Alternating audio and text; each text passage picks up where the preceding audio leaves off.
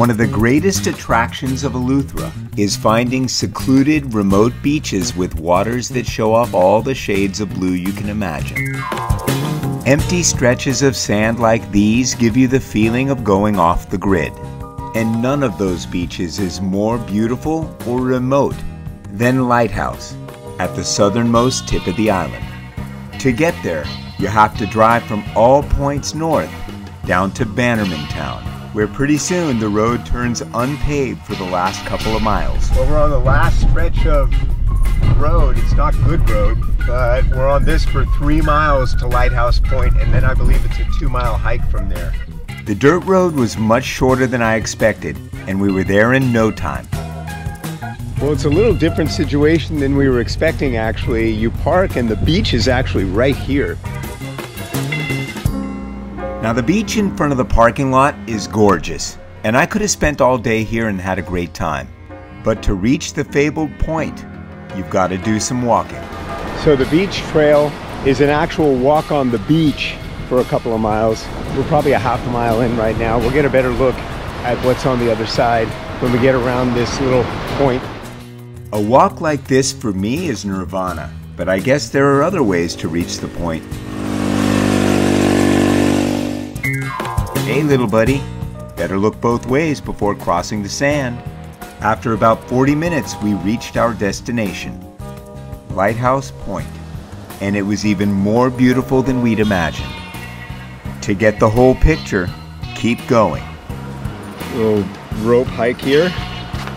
As you get higher, you begin to get the sense of anticipation as the horizon opens up, and the reveal is stunning. The saying, "and more will be revealed," comes to mind when you come up above this point here. Beautiful. This is the very tip of Eleuthera, and it offers the chance to experience both bodies of water surrounding the island, with the waters of the Atlantic coming into contact with those of Eczema Sound. This beach is so beautiful all along the way. It's tempting to just set up camp and get in the water and start snorkeling, but boy, this payoff at the end is world class. That boat ramp over there tells me it's not going to last forever. These limestone cliffs overlook crystal clear waters that contain a vast, rich, biodiverse reef system, and it was here that we had the best snorkeling experience of our entire trip. Oh, this is terrible.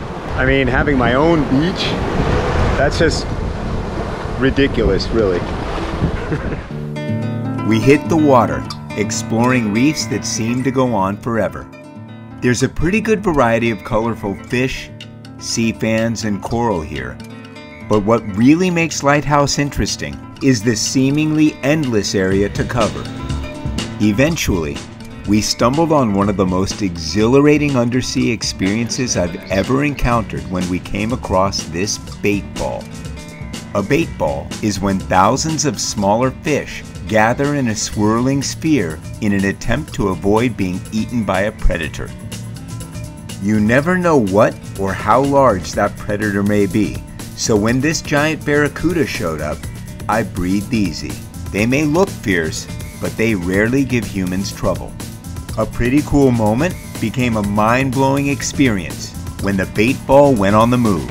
And when you're in the middle of it, it's like that scene in Star Wars where the Millennium Falcon goes into hyperspace. Only you're under the sea and the stars are fish.